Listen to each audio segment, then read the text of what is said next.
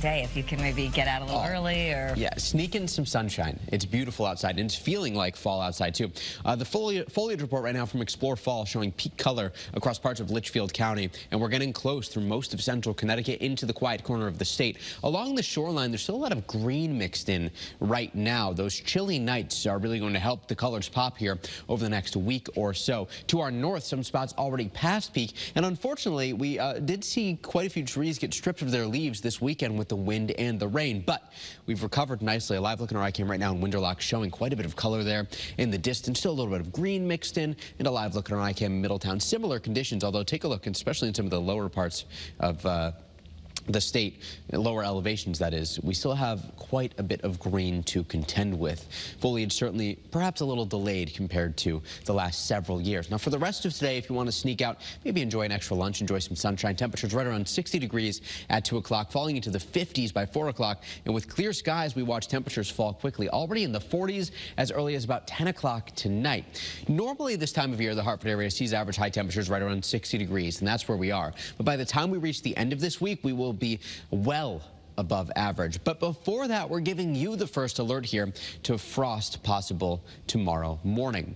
Lauren and Jill talked quite a bit about this over the weekend. Temperatures will be in the 30s. Patchy frost is expected inland. Cover up those outdoor plants or bring them inside if you can. We're expecting temperatures in the northwestern and northeastern parts of the state to be in the mid-30s.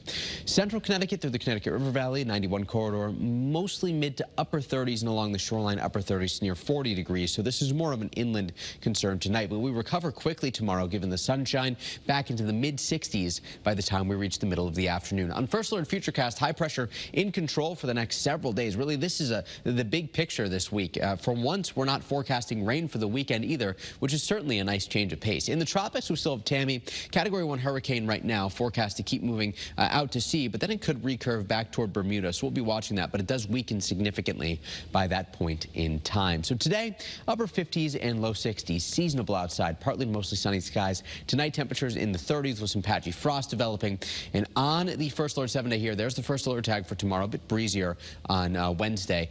Notice these temperatures, though, climbing up into the 70s. In fact, the long-term outlook here as we get even into the start of next week favors temperatures to be above average. We end the work week mid-70s inland, low 70s along the shoreline.